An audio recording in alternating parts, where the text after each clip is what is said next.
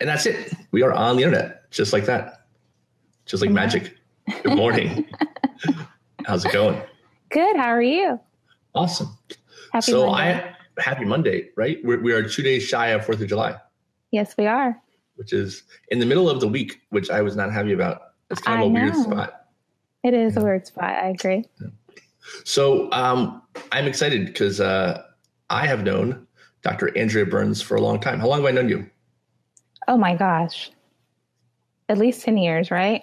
At least 10 years, for sure. I don't think it's been a while. It may have been 10 years since I've seen you. Probably. Yeah. And then however long we knew each other on top of that. Yes. So you prefer Dr. Andrea or Dr. Burns? Because I saw both. Either one is fine. Okay. Dr. Andrea is fine as well. Dr. Andrea is a pediatrician. She practices out of Orlando in a private practice. And she prides herself on her community involvement and her bedside manner and just being awesome in general. And you just transitioned to private practice, you said, right? I did, yes, a few months ago. It's been great. Nice. So what's the difference? There are some pretty big differences, but basically you have your hospital-based systems where the hospital actually owns the practices in the area, specialty practices. And then you have your private practices, which are usually owned by physicians. Okay. The practice that I'm at is actually owned by a physician for over 45 years. Oh, very cool. Yeah. So what is the origin story of Dr. Burns? Why did you decide to become a doctor? Well, my mom loves to tell the story, actually. Well, she's not here. So. She's not here. So I would say for me, I'm one of those people that actually knew they wanted to be a doctor since they were a child. I actually made the decision around 5 years old to become a pediatrician or a kid doctor. And that's because one of my doctors, Dr. Talbert, was such an amazing doctor. What I remember is he always talked to me whenever I was in the room, even as a young child. He asked me questions. He looked to me to answer questions about how I was doing. And that just made me feel really special as a child and as a person. And I always took that with me and wanted to give that to children as I got older. And then I just naturally love children in general. Nice. And where did you go to school? I went to Florida A&M University for undergraduate in Tallahassee, Florida. And I went to the University of Florida. Go Gators. College of Medicine for medical school. Go Gators. For anybody who doesn't know, in Florida, there is a steep rivalry between the Florida teams, the FSU, the Gators, and UM. Mm-hmm. It's a trifecta of hate. Pretty much. Yeah. And if you're from Florida, you usually love football. Most people, right? Yes. I've never been a football person myself, but something about guys. Guys playing with balls, never really cared. So how long ago did you finish? I actually graduated and became a doctor 10 years ago. Okay. Yeah. You were still in school when we met. So there's the yardstick. How about that? That's right. It's been at least 10 years, which is funny. And did you immediately go into the hospital system? I did not. I actually did a few years in private practice before I transitioned into a hospital-based system. And then again, this year came out back into private practice, which is where I think I fit the best. Nice. And what's, since you've been doing it, what surprised you about the reality of doing it versus kind of what you expected beforehand? Oh, there's so many surprises. I mean, there's always something you're always learning. I mean, they call it the practice of medicine because you literally are practicing, you're learning something every day. And I think one of the things that I value about it is just knowing that the parent, the mom, the father actually knows so much about their child, and their advice to you or their information to you is very important. I mean, if you see a child and they look healthy, but the parent says something is wrong, probably something is wrong, and heeding the advice of the parent is so important, and working as a team. And I just think for me, it's just a humbling experience because as a doctor, I'm privileged to go into people's private lives to hear things that they wouldn't tell anyone else. So just seeing how much people trust their physician is an honor to me, and I value that. Was there anything you expected about becoming a doctor that's turned out to be completely wrong? No, I don't think so. I mean, it's a lot of work. I mean, it certainly is a lot of work and it's a lot of a time commitment, but I don't think you can honestly expect it until you're in it. So I think for anyone, it's probably a little bit of a surprise, but when I get to actually participate in the patient care and see the kids, it's everything I would love it to be. Kids say the funniest things. So it gives back every day. Do you have something funny that a kid said recently? Oh my goodness. Oh, let's see. I asked a kid where we ask about pain scale sometimes, a scale of 1 to 10. And when asking like about pain in the head or the throat, I'd say on a scale of 1 to 10, 10 being the worst pain, 1 being no pain, where would you put the pain? And they give you a little pause and they say, on my throat. Like, that's awesome. Yes, it is. That is a correct answer. It is a correct answer. Yeah. They're just so innocent. That's awesome. I mean, so do you go all the way to age 18? Basically 17. Typically 17. Kids will transition out by the time they turn 18. I mean, that's a broad transition from 17 to 0. Yeah.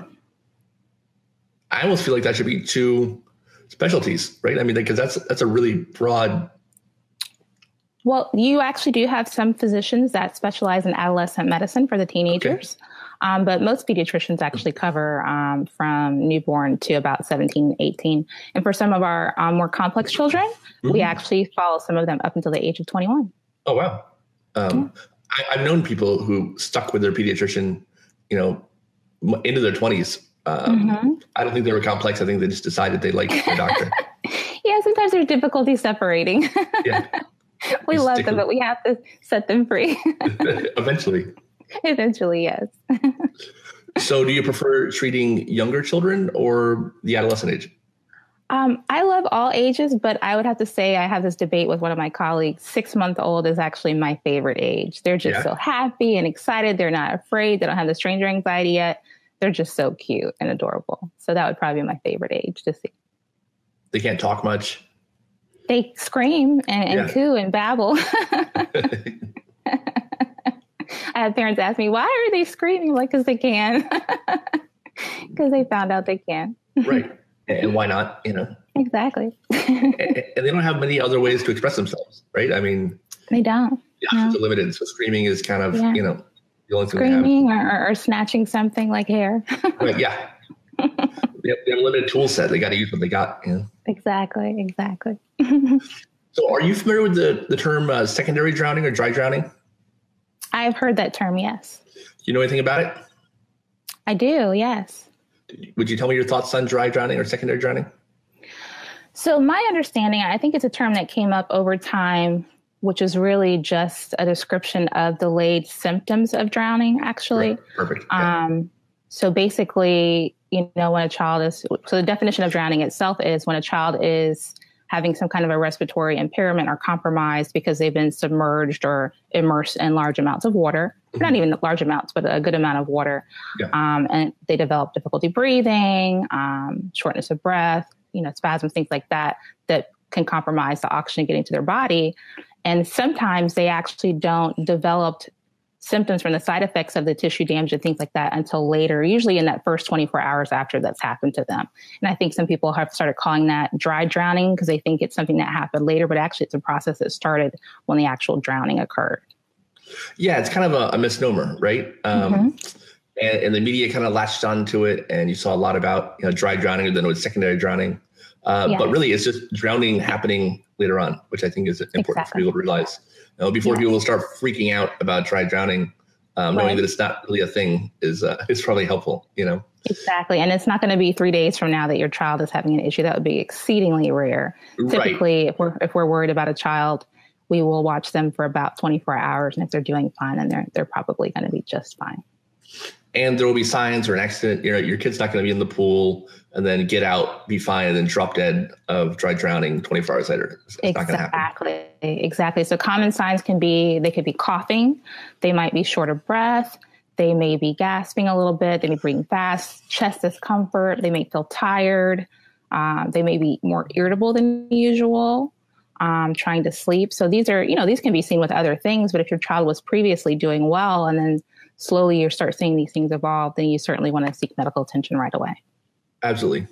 So since it is summer and 4th of July, what kind of things do you tell parents coming up for summer to keep them safe and happy and avoid any problems?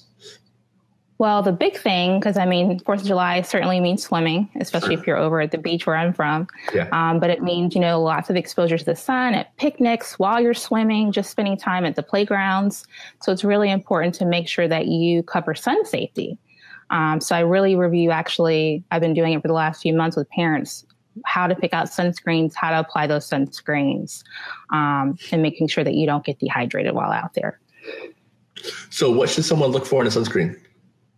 So basically, especially for children, so I'll kind of cover mostly for children, but there's a few things you want to look at. You want to make sure that when you buy a sunblock or sunscreen, that it's SPF 30 or higher. Okay. The American Academy of Dermatology recommends 30 or higher, but recently actually on TV, I've seen some reports that say when they've actually tested these sunscreens, not all of them actually did what they said.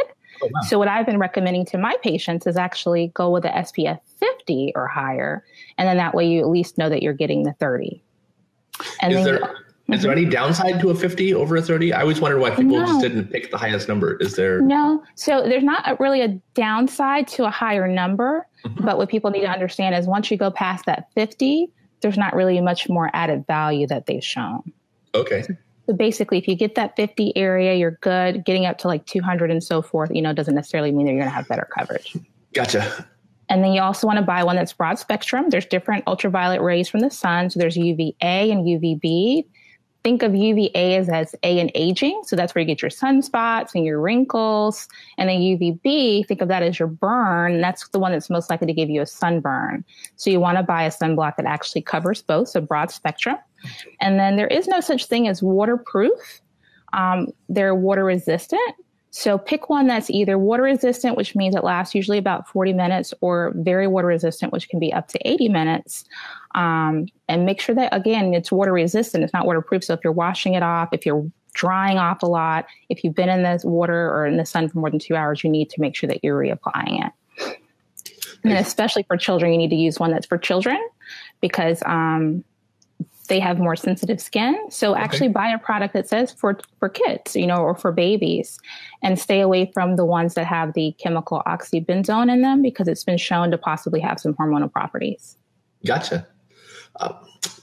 What in the kid one is better for kids? Is it just to avoid rashes or irritation? That's the big thing. Yeah. Because a lot of kids have sensitive skin. Some people have eczema. And I can kind of cover younger babies too, but they do tend to have more sensitive skin. So you want to make sure that these products don't have extra perfumes, extra unnecessary chemicals. You don't want any tanning products in there. It's just that there's more and more added to the adult products. Zinc oxide and titanium dioxide are other great ingredients that can help protect sensitive skin for babies, especially if they're having a hard time with different sunblocks that you're buying. So you can look for that. And then a big thing that parents ask me with their young kids is, can I put sunblock on my baby? Right. And that's a good question because you do want to be cautious. So sunblock is actually recommended, or sunscreen is recommended for children 6 months and older. And that's because babies under 6 months old have very sensitive and thinner skin than older children and adults do. So it may not provide enough protection for them. And they're also very little with big heads. So if you're putting something that has some chemicals in it, they're going to be absorbing more over their body surface area, and that may not be good for them. So in general, you want to give them loose, breathable clothing with a tight weave, floppy hats, cover their feet. And if you're going to use sunscreen, only use it on their face, like their ears, their neck, and the top of their feet, or areas that may not be covered by the clothing that you have them in. Yeah, I think a lot of people don't realize that clothing is one of your best forms of sunscreen. Absolutely. Yeah, right? Absolutely. Long sleeves, pants, and they actually do sell products that are, they have sunproof factor. So that actually blocks the sun, the clothing that you can buy for babies. But a big thing is when you buy those hats, make sure for babies or anyone, get the floppy hats. Don't get the baseball caps because it's not going to cover your ears and your neck. And I've had athletes come in and tell me how they got burned because they weren't thinking and they thought it was enough. Perfect. So with the kid sunscreen, so if it has less stuff in it, is the kid sunscreen safe for adults? Does it go the other way around? Absolutely. Yes, absolutely. Yeah. Mm-hmm. because, as someone who doesn't like putting extra stuff on me, the baby sunscreen actually sounds more appealing than the adult sunscreen with all the extra junk in it. Now, there is another caveat. So I don't know how you grew up, but you're from over on the beach side too. But believe it or not, most people actually, so you can buy the right sunscreen, but you have to put it on properly. And most people actually put on half to less than half of what's actually needed. Really? So yes. So you have to actually put it on properly. And when we were growing up, I mean, you would see kids standing at the beach, like parking and spraying the sunscreen on or putting it on the beach. You're actually supposed to apply it 15 to 30 minutes before the sun exposure for it to actually absorb and be working properly. Okay. So you want to make sure that you're doing that. You want to make sure that you use an abundant amount. And when it comes to the sprays, it's really hard with the sprays. People love them. I actually love them. But it's hard to tell if you put enough on because you don't really see it. So once you spray it on, you want to rub it in really well. And you don't want to spray it in the face because you don't want to breathe it in. Kids can get, a reaction to that. It can cause problems in your lungs. But spray it on your hand and then rub it in and actually rub it in all over. Gotcha. Yeah, I always think the spray reminds me of shampoo that doesn't bubble, like it doesn't feel like it's working, Like I want to see it lather up for it to work, right? Right. See it to believe it. Yeah, exactly. And I'm sure the shampoo is doing a fine job, but I just, if it doesn't lather up, I'm like, nah, I don't trust it. Something wrong. Something wrong with that stuff. Sometimes we feel that way. Right. So obviously when someone gets sunburned, they turn red. Are there other signs? And when someone does get sunburned, how do you treat them? So typically you can see red skin. Well, let me back up actually. So most of the time, symptoms of sunburn usually show up hours later. Okay. But you do want to, keep your eye out, especially for those babies. And then going back with a baby that's less than 6 months old, you don't want them in direct sun at all. You basically want them under a canopy, in a tent, under a beach umbrella, because you want to limit their exposure as much as possible and keep them hydrated. But if you start seeing that the skin is very warm, it can be red, it can be painful. Or with younger babies, if they start crying more, if they seem more irritable, those can all be signs that a sunburn is developing. So what you want to do immediately is what people forget: remove yourself from the sun. Don't stay there. Come out of the sun, especially for the babies. And then you want to actually hydrate well. Do people really forget that? Yeah, well, they'll go into the shade, but you have to remember that the shade is actually still exposing you to the sun. And then also remember that the sand, the water, concrete, all those things reflect the sun's rays. So it's actually still bouncing towards you, especially if you're poolside, and you don't always realize it. Gotcha. Got a little guest jumping in on the screen with us. Oh, That's Brody. Brody. What kind of dog is Brody? Brody is a toy poodle. Brody is adorable. How old is Brody? Thank you. Brody is 10. So he's actually been alive for longer than a little less than I've known you. Right. And you got Brody after we met. Exactly. Brody is cute. My girlfriend has got a toy pit bull, and he's like 9 weeks old. And also a baby. But he's like a little puppy. That's amazing. That is one of the cutest dogs I've ever seen. Thank you. So for treatment of sunburn, remove yourself from the sun, and then you actually want to apply cool compresses or cool running water, fresh water, over the area to decrease the burning. And then you actually want to try to hydrate, because when you have the burn, your body starts losing its ability to retain the water. So cool water, cool compresses, and then actually moisturize with a gentle moisturizer to kind of help soothe the dryness and the pain that you're feeling. You can also take pain medications for children 6 months and older and adults. You could do like an Advil or something like that, or ibuprofen. That's a generic name, which is perfectly fine. And then for children under 6 months old, you would only want to use acetaminophen, which is Tylenol is one brand for that. And then it's also recommended to stay away from products that actually have things like cane, like an analgesic in it, pain reliever, just because there can be some concerns with that, especially for children. Why do you avoid ibuprofen until 6 months versus acetaminophen? It has to do with the development of babies' kidneys, actually. Their ability to regulate the water and salt level in their body, sodium level in their body. So they don't actually develop that ability well. And it's not complete until after 6 months. Still you have to be cautious, which we can talk about some risk with swimming actually with that for babies. But the ibuprofen actually affects the arteries and the kidneys. So that's why you stay away from it. Okay. Because I always think of Tylenol or acetaminophen as, it's in blood, which ibuprofen for me has always been the safer one because I've been on blood thinners, so it's weird to hear it the other way around. Or am I backwards? It's the opposite. Yeah. I'm backwards, right? I am. I knew it. So what about the kidneys and the salt and the swimming? So, a lot of people talk about, is swimming lessons recommended? And although in the last few years it's been recommended, well, it is okay to actually do swimming lessons for children ages 1 to 4, whereas before the American Academy of Pediatrics was against that. Now they say that it's based on the parent's, choice. And then if the child is developmentally appropriate, which you would ask the pediatrician about. But for babies, we used to argue with them extensively because their age was under 5. Exactly. And most kids who drown between 1 and 4 years old. So if you wait till 5, most of those kids have already died. And we've seen videos, and I'm sure of kids successfully teaching themselves how to swim, in a year or even 6 months. So to deny a kid, swimming lessons till at least 5 years old. 5 was late, but you've taken a lot of risk for a kid who might not make it to 5. At the time, they were worried about ear infections. I think it was one of the main things. I was like, I'd risk the ear infection for some lessons. But I'm actually seeing that pretty much twice a day now, because that's the most common infection from swimming. But I can kind of cover it based on age. So basically, as you said, it's pretty much always been recommended or recently been recommended for kids, 4 and up are fine to have swimming lessons. It's definitely recommended. It can reduce the risk of drowning. It's not going to drown-proof your child, but it will certainly help. Sure. And then they did find in some small studies, ages 1 to 4, that it does actually show some reduction of the risk. So again, consult with your pediatrician or your kid doctor to make sure that your child is appropriate to take these lessons. And then that would be recommended as well. But as far as formal swimming lessons, that's actually not recommended until the age of 4, just because a lot of kids under the age of 4 aren't developmentally ready to be able to hold their breath long enough for that formal swimming lesson. Okay. Certainly safety and things like that is fine. Now, when it comes to those babies that are infants that are under 1 year old, there are a few concerns. So one of the concerns is the water intoxication, which is with the sodium we were talking about, or I think some people call it water poisoning.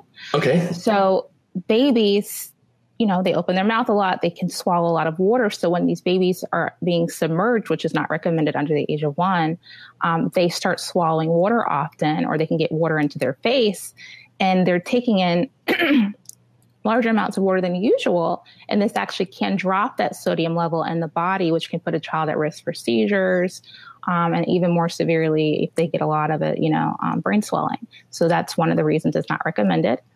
And then also babies under the age of 1 aren't as good at regulating their body temperature. So if they're in waters that are less than about, I think it's like 85 degrees, then they actually can start dropping their body temperature and become hypothermic. So that's a concern as well. And if you ever see a child that is shivering or their lips look a little bit blue, you immediately want to take them out of the water, dry them off, and then take a dry towel and wrap them up to try to warm them back up and monitor them closely. And then other things can be infection. Right. So if, one of the other things, because I know that, some people do start as early as 6 months old. So what other signs should you be looking out for if they're, in their 8-month-old, we'll say, in the middle of lessons to, know that there's something wrong? So you look for the hypothermia, and then you look for those symptoms, of drowning, certainly, so if they're swallowing a lot of water, you want to make sure that the child's not irritable, that the child's not more tired, fussy. Typically with babies, they can be just irritable. They can't communicate to us well, as we talked about the 6-month-olds, but if they're more irritable, they're fussy, maybe they don't want to eat, that can often be a sign that something is wrong when the child is skipping more than one feed. Or if they're just more sleepy, lethargic than usual, then you probably want to take that child in to see the doctor, just to make sure that everything's okay. And the other big reason I believe that it's actually not recommended under the age of 1 yet is because unlike that 1 to 4 year old population, there haven't been any studies to show that it actually does reduce the risk of drowning. So, I think we've all seen videos where we've seen the baby swimming under the water, and that's great. But the big question is it actually making a difference, overall? And I think that they're going to look into that certainly, because if it is, then wonderful. But I think we have to always be cautious and do the studies. I love Brody back there just chilling, by the way. He is fantastic. Glad he's being quiet. He is super adorable. So thank you. And you kind of touched on this, but it's worth mentioning. The water safety community for a long time was rallying against the term near drowning because drowning itself is a process, as you said, and near drowning implies that you missed out on drowning. But if you had any kind of water related incident where you were unable to breathe underwater, exactly, and you drown. And I always say that drowning is like a heart attack. Either you survived or you didn't, but you still had a heart attack, right? You don't call it a near heart attack when you survive a heart attack. Exactly. So you can have a fatal or non-fatal drowning, but it's still drowning. Even if your kid survives and everything turns out fine, he's still technically drowned. That's right. I agree with you. Thank you. I'm glad someone does. So let's talk about water safety in general. What do you tell your parents to come in? Well, especially for my more elementary school kids, when they've actually learned to swim, a big thing about them is they learn to swim, they get excited, and they become overly confident. And they think now that they've learned how to swim, they've reached this milestone, that's it. They're done, they're ready, and they don't need any supervision. So I always tell parents, and the kids actually, because I mentioned earlier, I love to talk to my kids. I'm like, you always swim with an adult, right? Yes. Yeah. And they agree with you. Yeah. And they ignore you when they get home. Yeah. So they always have to be supervised by an adult. Swimming helps to reduce the risk of drowning, but it does not waterproof your child. So always having an adult present. I also talk with them about having buddies, because the much older children, like the teenagers, they think that, they're okay. They'll go out to the beach with friends. They may go into the water, but they want to actually always have someone there with them. And then also realizing that once you get into these other bodies of water, like lakes and ponds and the ocean, there are whole other risk factors that come into play there that the child is not going to be aware of or think about, like rip tides and things like that, or waves that are going to knock them down and disorient them. So they have to be a lot more careful in these different environments. And it's important for parents to sit down and talk to their kids about this. So, what do parents freak out about or get scared about? Not just with the pool, but in general, that they probably shouldn't be worrying about? Is there anything that parents come in about that are maybe a trend that's going on right now where people are nervous about something that isn't really a big deal? No. No? Not that I'm aware of. Yeah. I think most parents are anxious about their toddlers. Sure. I think probably what it is that most of the parents that I see are very focused on swimming and swim safety, which I'm happy about. But I think sometimes they forget about the other risk factors.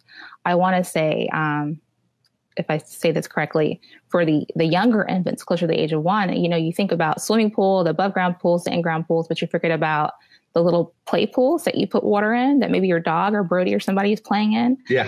That is just as much a risk for a child to drown. A young child, they can drown in like an inch or two of water. Mm-hmm. And I think parents forget sometimes when the baby's in the bathtub, that you always do touch supervision, which is where they're always within arm's length, that you still have to translate that to the swimming pool, to little wading pools and all those different things, because babies in that younger age group die from drowning in buckets and bathtubs and standing water like that. And you may not think about that when you're so focused on the pool that's, that big body of water. So just reminding them that water is not only there's water in the ditches, especially here in Florida. There's water, in different tire swings, or if you have tires outside, the bird baths, just different areas. And that also brings the risk of mosquitoes too, which we're all familiar with. And Florida, unfortunately, it is the official state bird of Florida, the mosquito. Yeah, pretty much. I used to camp on an island. They called it Mosquito Island. That sounds like a terrible idea. Why would you go there? I love camping. Did you really? I hate camping. I'm an indoorsy person. I do not camp. My idea of camping is like 4 seasons hotel room. Yeah. Well, one thing about not camping, but insects and sunscreen is actually, they do sell combination sunscreen and insect repellent. Oh, cool. Which, in thought is a great idea. However, sunscreen, as we talked about, you reapply it every 2 hours. Right. You don't reapply insect repellent every 2 hours. So it's usually recommended to get one and the other one and apply them separately. Right. You don't want to overdose on insect repellent, right? Exactly. And another common thing people ask is Is insect repellent okay for children? And it is actually okay to use DEET containing products down to like 2 months and up. You know, you want to use appropriate levels, standard levels, not like those huntsman levels where you're hunting, things like that. But usually a 10 to 30% is okay. So besides drowning and sunburn, what other things should parents be looking out for, you know, outside by the pool, et cetera? Well, there's definitely mosquitoes like we talked about. Make sure that you have something appropriate in place because there are mosquito-borne infections. You want to think about stinging insects such as bees, especially around like ponds and lakes. Bees love bright colors. If you have on a beautiful floral print, it's very cute, but the bees don't understand. They think it's there for them. And if you're using fragrance products, they may be more attracted to you. So be careful with that. And then if you do get stung, you know, take care of it. And then you want to remove the stinger with like a credit card or something, or your nail to bring it out of the skin. Some less common things. Well, swimmer's ear, let's back up to swimmer's ear. So you mentioned that earlier. That's probably the most common thing that I see, and parents ask all the time, what can I do to prevent swimmer's ear? Well, really, the biggest thing that you can do is right there after the swim is actually get the water out of the ear.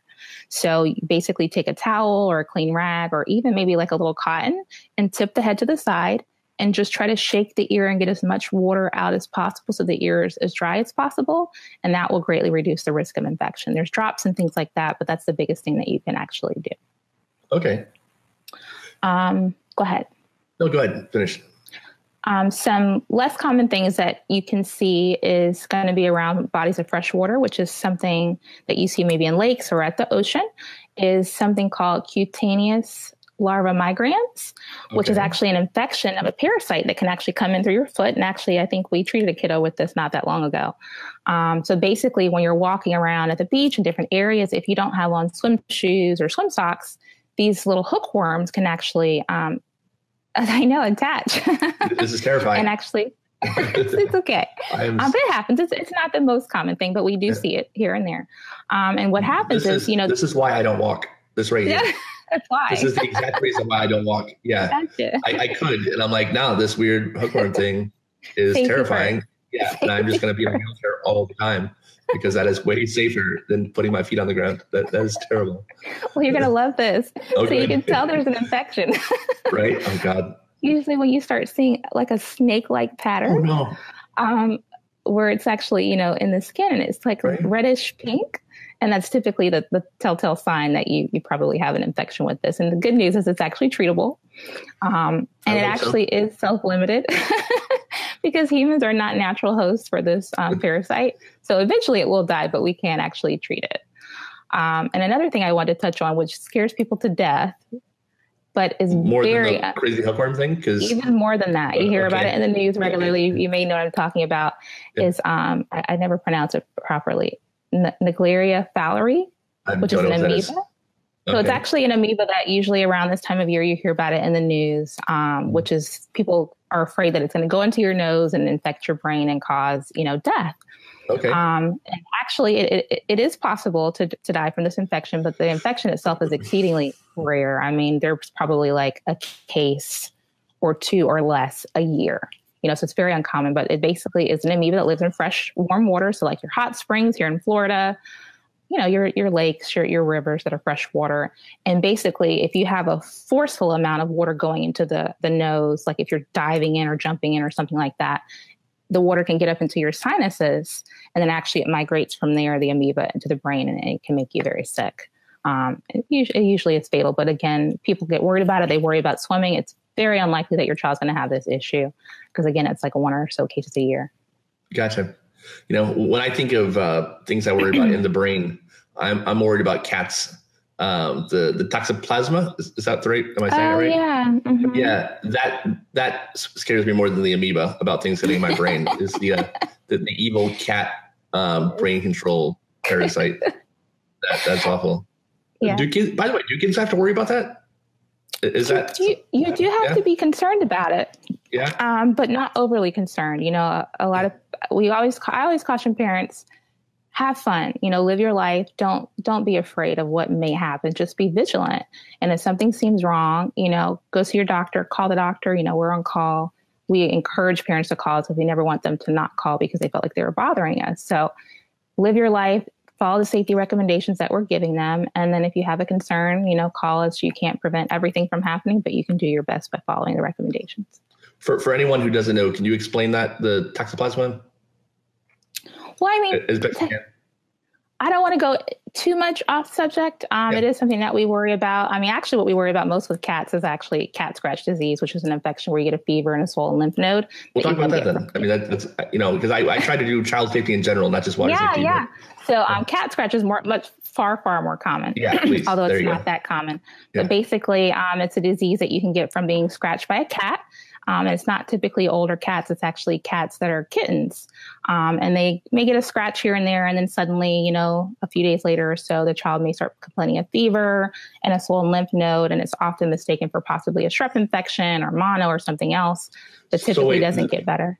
There's actually a cat scratch fever?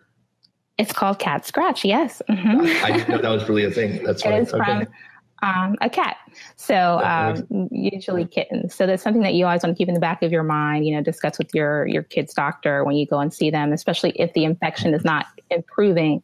Like if someone puts you on an antibiotic for strep infection and they're not getting better, typically cat scratch doesn't get cured with the typical antibiotics that we use most commonly for strep.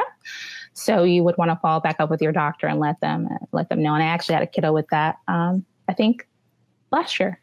So it happens. Gotcha. Yeah, I thought the song, I thought it was just a song. I didn't realize it was actually a disease. It's funny. It's a song? Yeah, it's a song, cat scratch fever. Yeah. Did not know that. That's why I was asking if it was really a cat scratch fever. Yeah.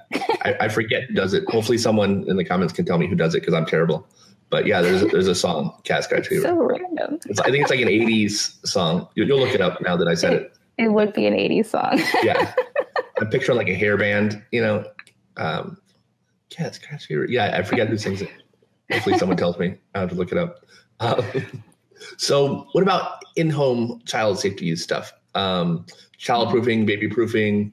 What do you recommend for parents as far as that? Well, sticking with the idea of water safety, a big thing for babies, especially when they start walking, is they're very curious. And actually, toilets is a major risk in homes. So I always talk with parents about closing the toilet seat down and actually closing the bathroom door because kids just love water. They want to splash in it. They know things that go down. Yes. So they want to see what they can put in there and they'll lose their balance. And babies in general have bigger heads. So once they fall in, they have a really hard time getting out because their head is so top heavy. And babies can drown in toilets. So that's a big one. I'm still top heavy. I still have a giant head. I'm working on it. But. No, you do. And then, stair safety. So if you have any stairs in your homes, you want to make sure that you're using the baby gates for any dangerous area in your home. And that you want to make sure that you're always keeping them closed.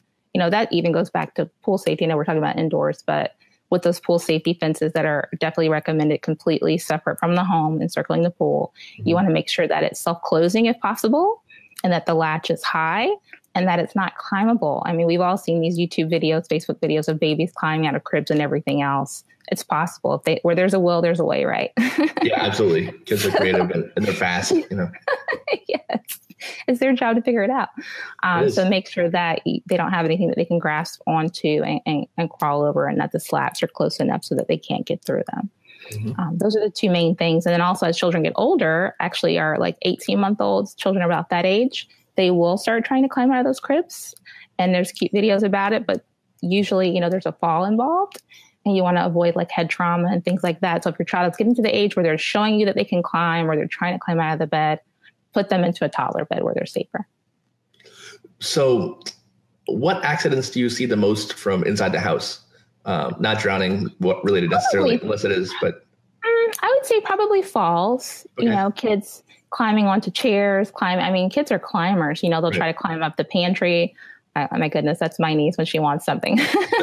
They'll climb pantries, they'll climb the cabinets, or usually just the younger children that don't have their balance down very well yet, they'll fall, or kids falling off their bicycles, things like that. And actually a thing that unfortunately can happen is when babies are in car seats and someone actually bumps the car seat and the baby's not strapped in, the baby can fall out. Or if the car seat flips over and the baby's not secured inside, then the car seat flips, hits the ground, and the baby comes out and then hits the ground as well. So I always recommend to my parents, always make sure that you buckle the seatbelt no matter how short of a time they're going to be in the carrier or in the stroller, because they can fall out if anything happens, if they bump something, you go over a curb. And speaking of car seats, I saw a story 2 days ago of another child who passed away in the back of a car from pediatric vehicular heat stroke, which is terrible, obviously. It is terrible. And I'm not sure, beyond some kind of change to vehicles, I mean, I guess we have the bag in the back idea, right? Where people say to leave their purse kind of in the back seat as a reminder. Sure. Yeah. So people recommend leaving like a stuffed animal and then moving it to the front seat when the baby's in there. There's lots of different approaches people are looking at, but it's always so sad. It is. I think I told you I've been advocating the 3 R's, which is remind the parent, technology as standard inside the car that rolls down the windows if the child is left in there, and is to reverse the temperature by rolling down the windows. Wow. And then setting the car alarm off to rescue the child. That's great. Yeah, I like the 3 R's. I'm trying to get that out there. That's excellent. Good luck with that. Thank you. Absolutely. Well, now you brought up cars and car seats, so I have to talk about car seat safety. Please do. So 2 things that I often see parents are confused about or hear old guidelines on is when to turn the child around in the car. Right. So there was a previous guideline that said that children can face forward when they're 1 year old and about 20 pounds. That's no longer the recommendation. Okay. It's actually recommended for the child to remain backwards facing until the age of 2. Oh. Yeah. And a lot of parents are like, oh, but they're so tall. Like my nieces, they're so tall. Their father is tall. And they worry about the legs. They're crisscrossing. And I tell parents, well, yeah, your knees are meant to bend, so crisscrossing of the legs is fine. But whiplash is not natural. So you do want to have them rear facing longer so that they can be more safe in their developmental level in the car. And then turn them around, because if you turn them around before 2 years old, it's really, really hard and going to be a task to get them to turn back around. So it's best just to keep them backwards facing. Why did they make that change? Just because they found developmentally, when it came to car accidents, babies were not able to tolerate the whiplash that occurred in vehicles during accidents. Yeah. So it's better to have them rear facing. And then for older kids, a big thing that we see is kids wanting to come out of a car seat into a booster seat and then actually even out of the booster. So typically a rough guideline is about 4 years old and 40 pounds is a time when you can start looking at booster seats, but you have to actually check the booster seat that you bought and make sure it's appropriate for your child's age and weight and everything else on it. And then the kids that want to come out of the booster seats, I see a lot of kids that are 6 years old, maybe even 5 years old sometimes, or 7 years old that come out. And the best thing to do is to keep them in there and ask the doctor before taking them out, because once you've taken them out, they get upset. There are social concerns. My friend's not in a booster. I don't want to be in a booster. I'm embarrassed. But the recommendation actually is to be 8 years old, 80 pounds, and 4'9" before you come out of that booster seat. Wow. So where you can actually be safe riding in a car with just a seatbelt on. And there's some other things that you can look at in the car to make sure that it's fitting appropriately. But typically, if you don't meet all 3 of those, you're probably not as safe in an accident. I would have been 17, I think, before I got out of mine. Well, at least you can ride in the front seat. The front seat is 13 and up, and the weight on the airbag. Yeah. I'll be right then. I break a lot of hearts in the office. Sorry. So sad. So what's something that parents don't do that you wish they did, or the other way around, that they do that you wish they didn't? Oh, give me an area. I would say like in-home child safety, I guess one thing is being cautious about, walkers. So so a lot of people enjoy walkers for their children, but walkers can actually be dangerous, especially if you have an area in your home where you go from a soft surface to like a hard surface, because if the child is moving very quickly, which a lot of toddlers, they get very excited, they can actually be on the hardwood floor and be going at a pretty good speed. And when they hit that area where it meets the carpet, it may actually flip the walker over. So making sure that they're cautious about that and maybe just not using the walker at all, just using something like a extra saucer where it's just a stationary play area where the child can turn and stand and sit down when they want to. That's probably a big one just to prevent injuries at home. And then one thing I would want all parents to do is actually keep the number for poison control in their home and in their phone or on their fridge. I actually recommend for when babysitters are there. A lot of things in the home are, poisonous. It could be a pill that you drop that's under the counter that you didn't see, but trust me, a 1-year-old will find it. Or it could just even be houseplants because many, many houseplants are actually poisonous. And if you've ever seen a young child, everything goes straight in the mouth. And they can ingest that. And you don't know, do I need to go to the doctor? Do I need to go to the ER? If you call poison control, if the child's stable, they usually can answer that question for you. Gotcha. What kind of houseplants should people look out for? I wish I knew that. It's a list. And I do not have a green thumb. All my plants are outside and they barely make it. But I'm sure if you look online, you can probably find that information. Google has a comprehensive list of all the plants, I'm sure, Is there anything else that you want parents to know that's important that you feel like isn't getting out there enough, or in general on anything? Any pet peeve? A pet peeve. I wouldn't say any pet peeves. What I would just say is, in general, when you ask your doctor a question, your kid doctor, you're not bothering us. I mean, sometimes you may feel bad or you may feel guilty or someone else may make you feel guilty or you feel like maybe you're calling or coming to the office too much. We would much rather that you ask us than to do something that you're not comfortable with. And we would also much rather that you ask us instead of limiting what you and your family can do. So I would just want parents to know that if you're concerned, if you're worried, if you have any questions at all, we are here for you. We want to hear from you. And we want to make sure that you and your children and your family are living a healthy, happy, low stress life as much as possible. So we're here for you and we want to help. So Perfect. Don't forget that. And don't worry. Don't worry in general. Yes, don't worry. Follow safety guidelines. Ask the doctor, not Dr. Google. Maybe that's a pet peeve. Yeah. Most people that actually come in and tell me they Googled something regret it, and now they think that they're dying. Right.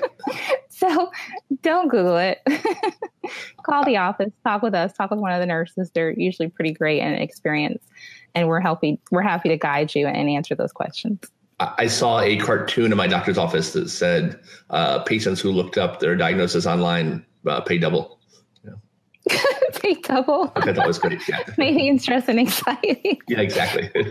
Usually it's something that's easily treatable and everyone thinks that they're, gonna, have a bad outcome. Yeah, but. Yeah. We all have some rare strain of Ebola and, it's coming for sure. And then for me personally, I'm going to be giving a lot more health tips online. So for people that are interested in finding out more about who I am, getting more information on more specific health topics at home, safety and other things, I am actually on social media. So they can follow me at facebook.com/Dr. Andrea MD. That's DrAndrea MD. And I'm happy to answer questions that maybe people have about the podcast today that we didn't cover. Awesome. Do you have any questions for me? I don't. I'm just glad that you're doing this. I'm so thankful that you had me on today to get to talk and educate families and just catch up with an old friend after 10 or more years. And one thing I haven't done before, but I might start doing, you're going to be the guinea pig. Is there anything that any question that you would like to ask the audience that you'd like to see them answer in the comments? On anything, any kind of general polling thing that you could ask, the 10 to 20,000 or so people that end up watching this each time, that they can answer for you in the comments? I would just say, what are some topics that you guys want to hear more about? Or what are some things that you feel like you wish you had known before, you went to the pediatrician, maybe when you were having a baby that no one covered for you? If I had known this, things would have been easier. So anything like that, or just questions in general, because if one person has a question, there's probably about 500 other people that have the same question.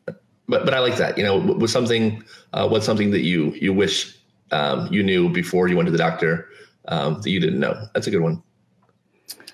I think a big thing, maybe not so much that I wish I knew, but a lot of people get embarrassed about certain health conditions, maybe if it's, in a more private area and they worry, the doctor's going to judge me. They're going to, think different things about me. That is not at all true. We are not at all concerned about people's private lives and what's going on. We just want to make sure that you're healthy. So never, ever, ever be embarrassed about going to the doctor and asking about personal things, whether it's your mental health, whether it's something in a more private area of your life, more private area of your body. And then as a patient, when you're a doctor that becomes a patient, it helps you to be more sensitive to these needs of your own patients. So just knowing that we are not going to judge you and we really do want to know about all of your concerns. Perfect. Awesome. Well, thank you so much. You're welcome. This is a lot of fun. It was great. Yeah. I might try and rope you into doing like a Q&A for people one day. I think that might be a good idea. Sure. Yeah. Awesome. Thank you. I hope you have a happy 4th, a safe and happy 4th with lots of sunscreen. I hope you don't see anybody that loses any fingers or toes from fireworks. I hope not. Just don't do it. Just go watch a show. Do you see a lot of fireworks injuries? I don't actually. They probably end up in the ER, to be honest. Yeah, that makes sense. Yeah, good for you. Burns. They're dangerous. Burns, blindness, all kinds of things can happen. So yeah, I've always never been a fan of up close fireworks. Yeah, even sparklers can be dangerous. So sparklers scare me the most. Yeah. I mean, fireworks on the ground are fine, but holding it in my hand, I don't know. Mm-hmm. Never been a fan of sparklers. Yeah. Spicy food. I'm just scared in general. Just a boring, sad person. All right. No. Right. Well, thank you so much. Thank you. Have a good one, and we will talk to you soon. Okay. Bye-bye. Right, bye-bye. Bye, everyone.